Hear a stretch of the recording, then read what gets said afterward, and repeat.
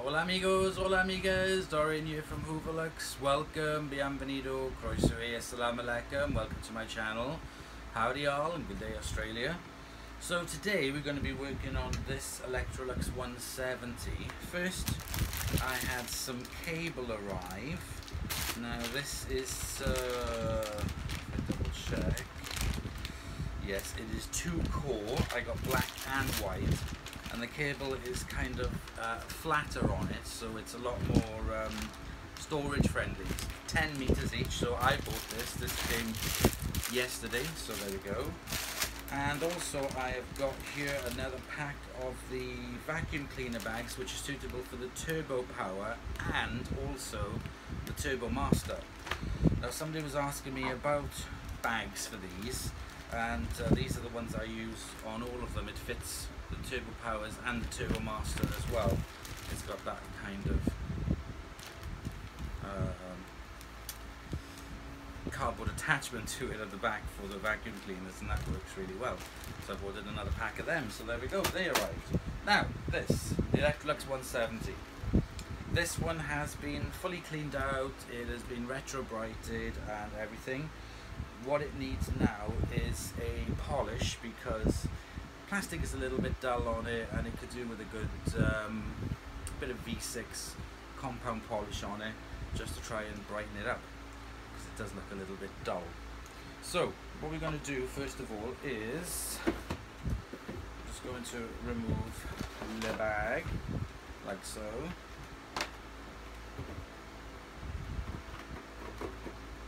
I'm going to leave this upright for now.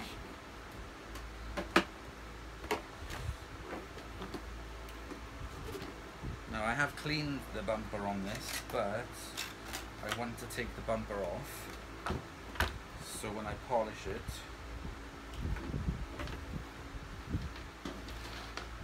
won't get in the way.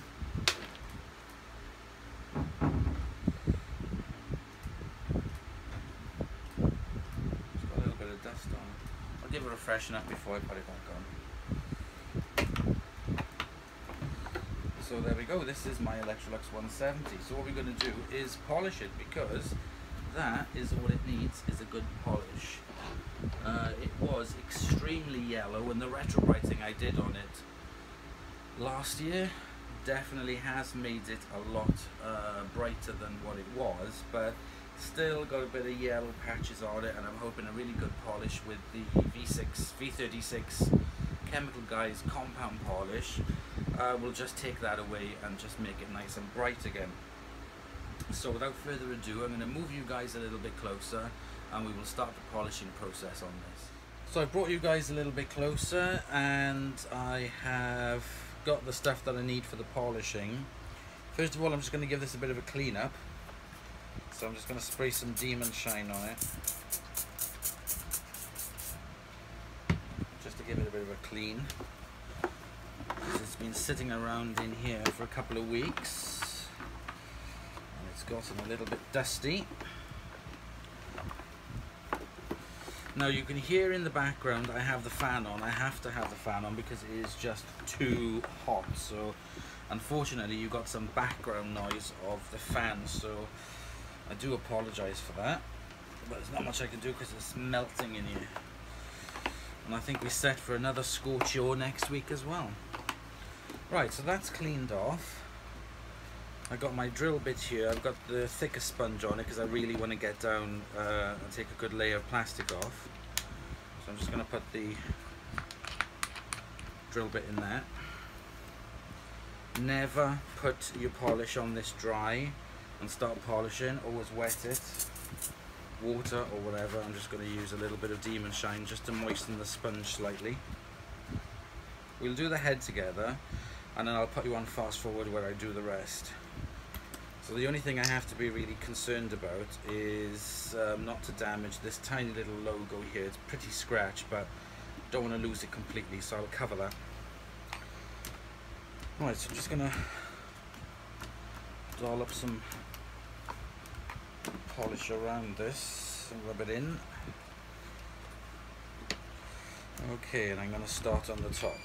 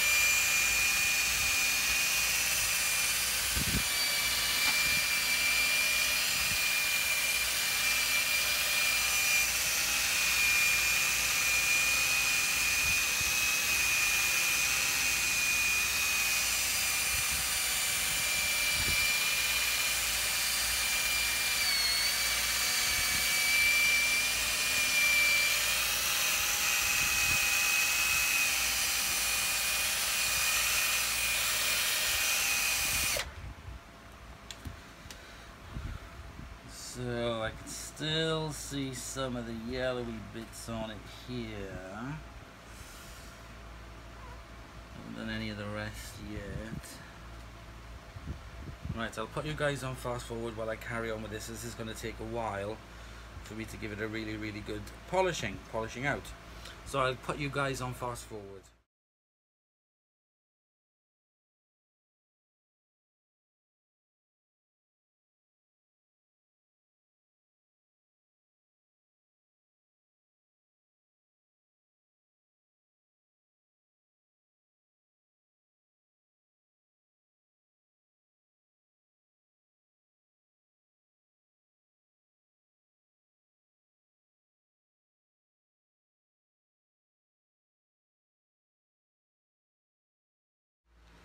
So that is all the polishing done.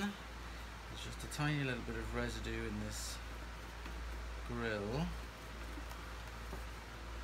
Now, I had a bit of a mishap when I was doing this. The edge of this pad, which my fault, I should have made sure that this side was also moistened slightly as well, touched this dry and burnt a big area on it.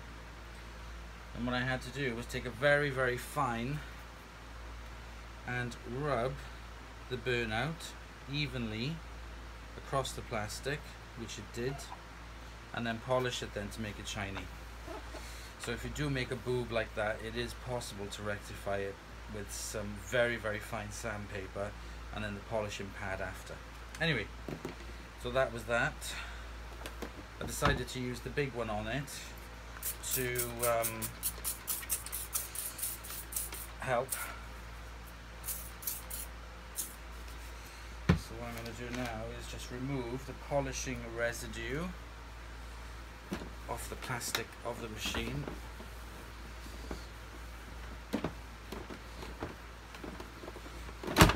Oops.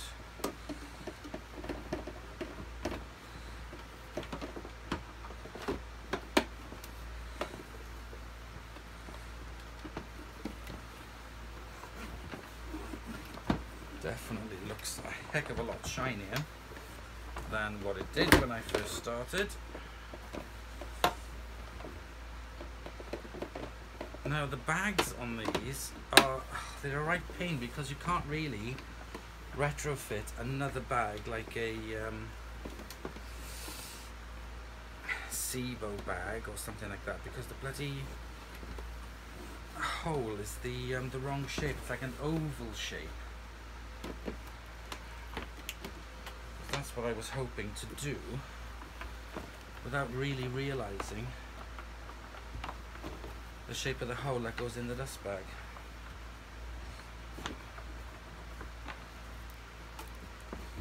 Which is a shame because these would work really well. With like a SIBO bag fitted on them. Because the suction on them isn't too bad, to be honest. Right, I'm going to get 2 more cloths. Give this another polish.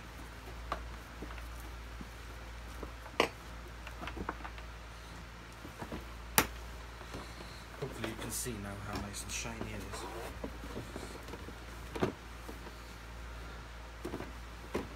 There we go.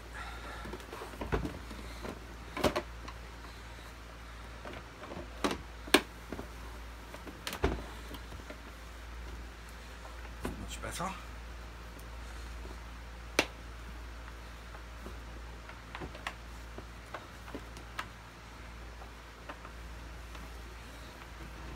Fantastic. Right, let me just give the bumper a bit of a wipe over because I just noticed some dirt on the back of it which I hadn't noticed before. Let me just go clean this bumper and I'll be back now. So I've given the bumper a bit of good clean. Just going to dry it off.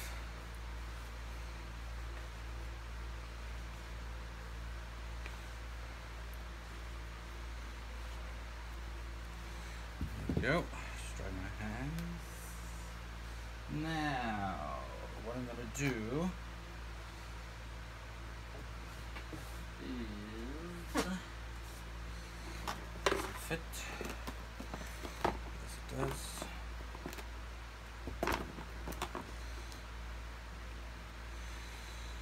This box on here doesn't matter.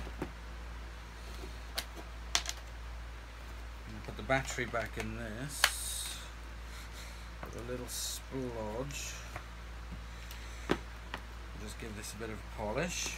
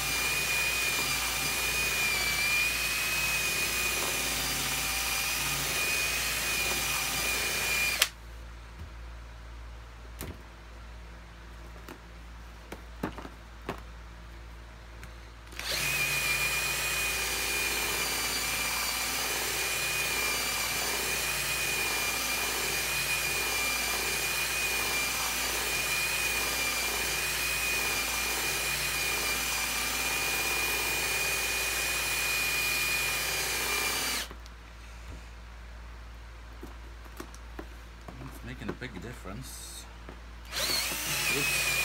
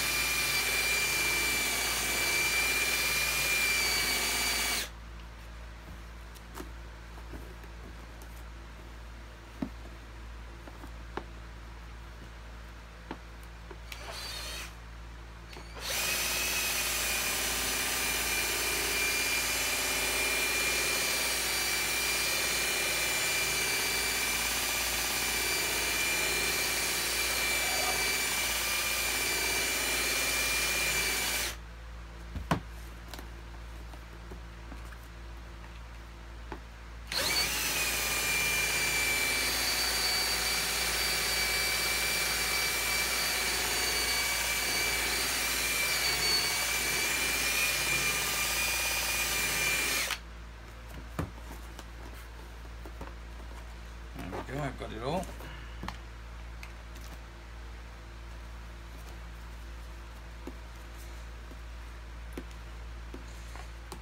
There we go. It's nice and shiny now. It's a bit better than what it was. That is the back of it. Okay.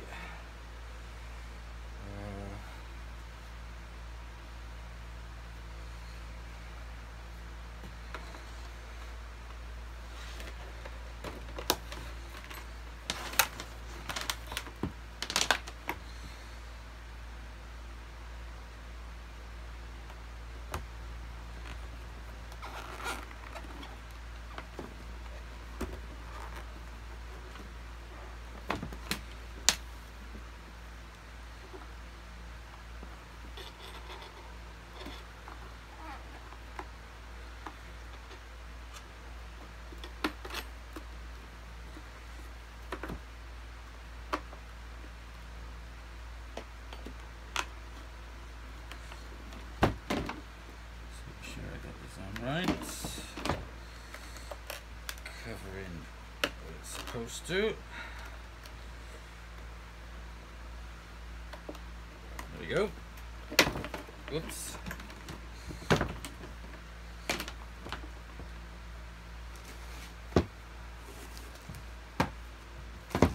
gonna give it one more spray.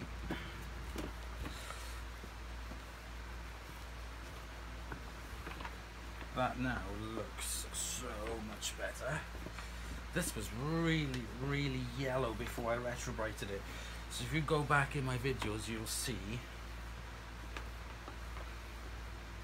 this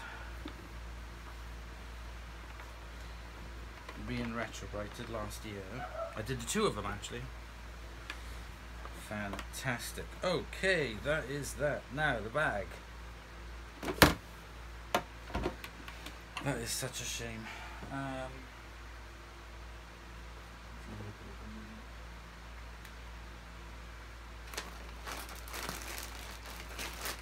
Actually, if I take one of the ones that I bought,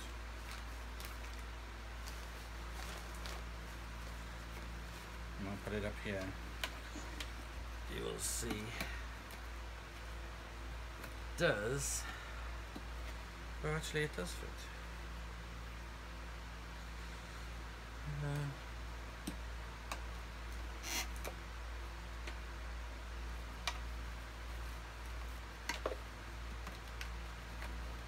Well, actually, that does fit up in there.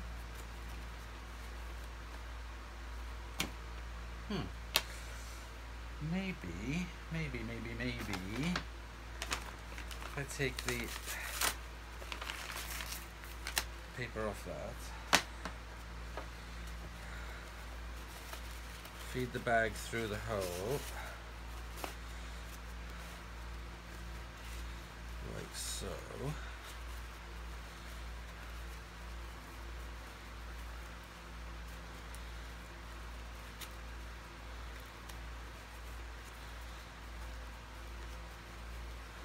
So now it's in like that. And this cuff holds it. Let's have a look.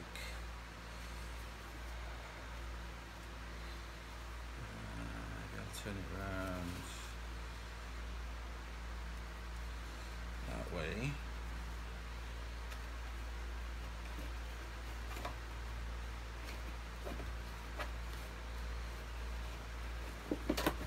Just stuffing the bag down into it.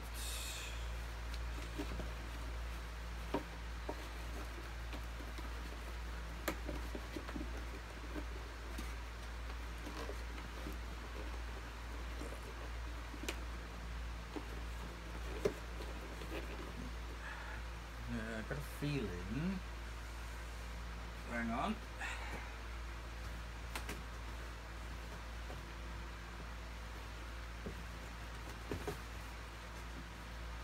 Let me try one of these SIBO bags.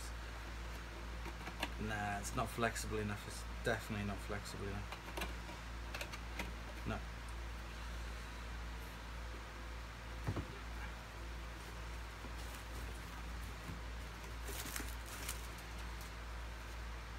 Try a Henry bag.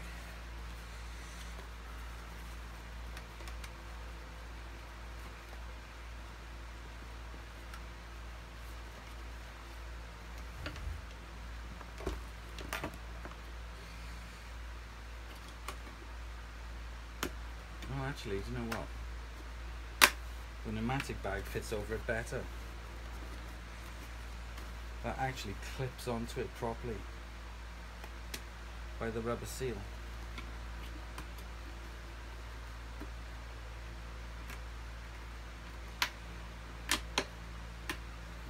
Do you know what? That fits on really well.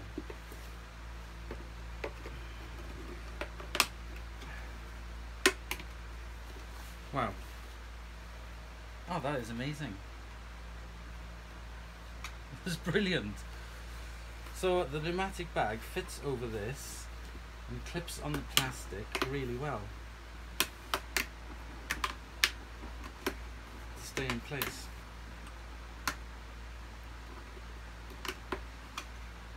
Push it up.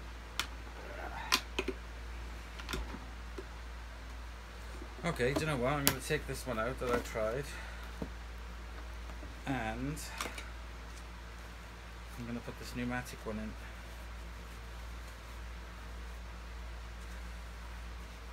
What I need to do is to keep the bag open.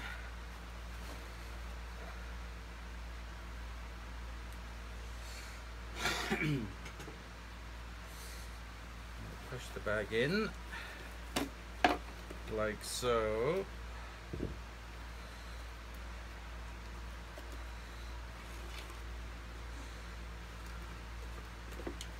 Swivel it round.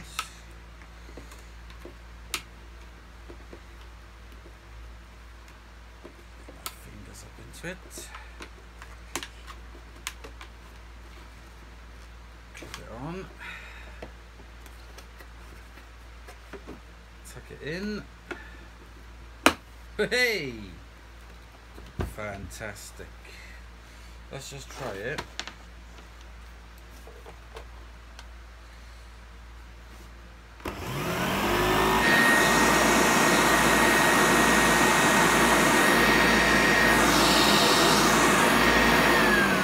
Let me try it on the floor by you.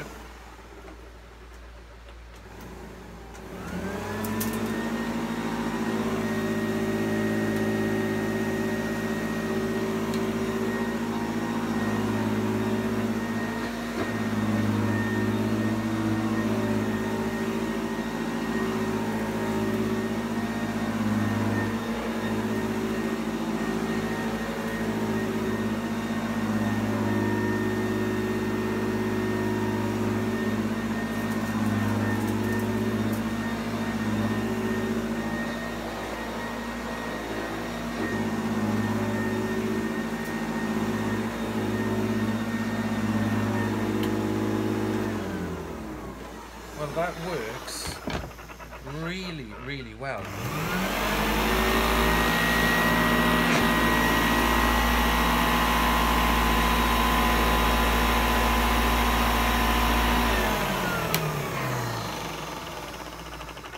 Wow.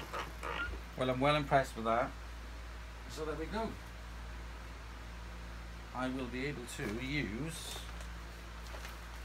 I'm going to save the clip off this other bag.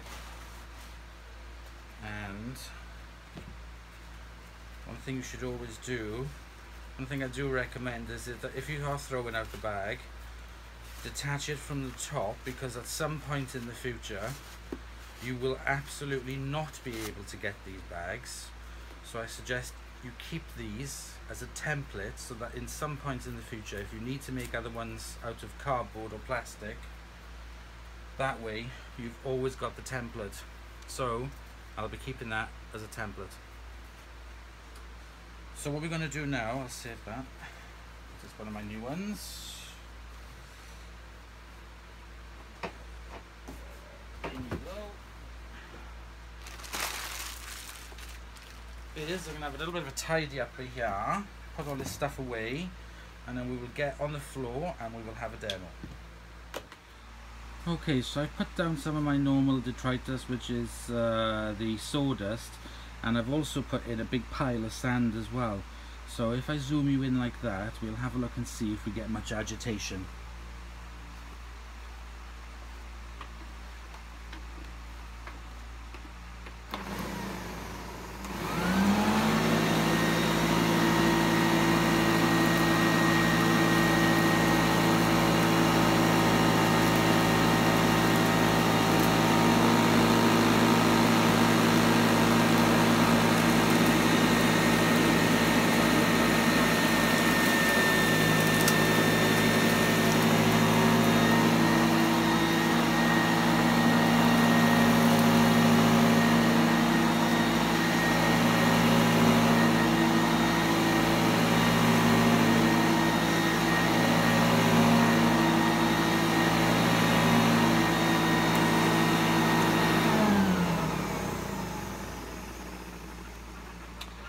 So you don't really get that much agitation with this, unfortunately, because you can't adjust the height on it. So if when I pulled the vacuum cleaner back, which raised it up a bit, which then caused the carpet to suck, you did get a lot more agitation, but that's not true because I'd also, because I'd lifted the vacuum up.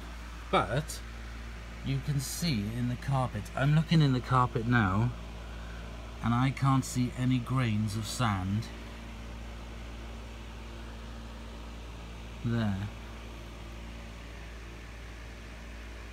So it's done a really good job of agitating the carpet to remove the grains that were there. I'm not saying it's perfect, but This is only a tiny little economy machine, and it's done that really well. So let's just finish off by just finishing off cleaning the mess that I have here. Just pop you back on the tripod. Okay, and we'll finish off picking up the mess.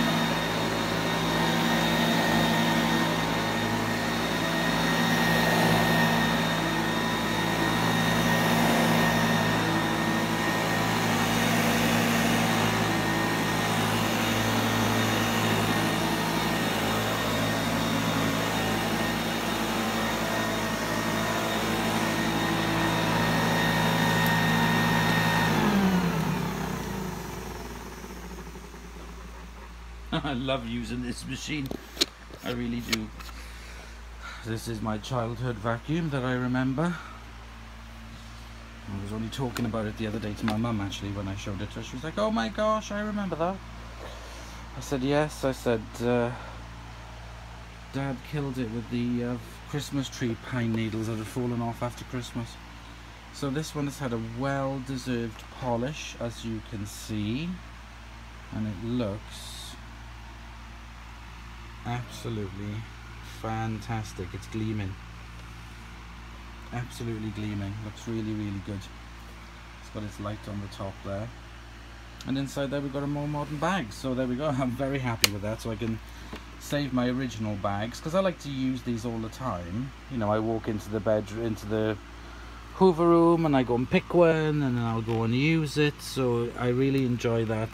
I can use them. I don't have to worry about, oh, I better not use that much because I'm out of bags. So I can save all the bags for it and just carry on using it. Right, so let's get this up on the bench and we will finish off the video. So there we go, my little whippersnappers. That is this wonderful Electrolux 170. Just to confirm with you guys, it is 280 watts. It's very light, as you can see. The brush roll on it with the meter bar does work very, very well in getting out all the grit from the carpet, and the suction on it is really not that bad compared to how old it is.